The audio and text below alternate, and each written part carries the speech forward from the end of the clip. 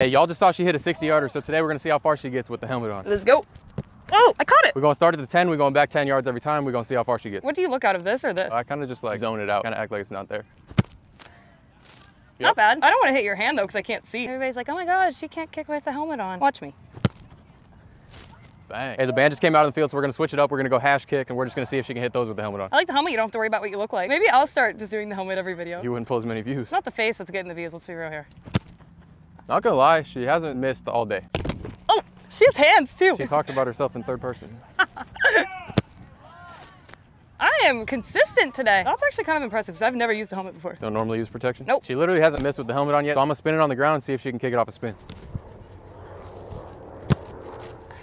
Bro, she literally doesn't miss. I don't miss.